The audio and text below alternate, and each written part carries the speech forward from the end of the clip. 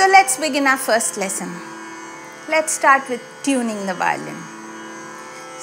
There are different types of tuning. The Western tuning, and even in India we have Pasa Pasa, Sapa Sapa and Masapari, which is the Western tuning. But the way I have tuned it is, let me talk about the way I have tuned and the strings that I use. So usually the strings that you get in the West are E, A, D and G for the violin. And you either tune it to Pasa Pasa or Sapa Sapa.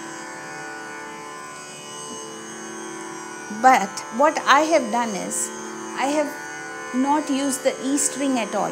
So A string I brought it here, my D string I brought it here, my G string I brought it where the D was earlier, and I tuned it up to A. And for the last string, there is a low C available for the violin nowadays. So I bought that string and I tuned it up to D.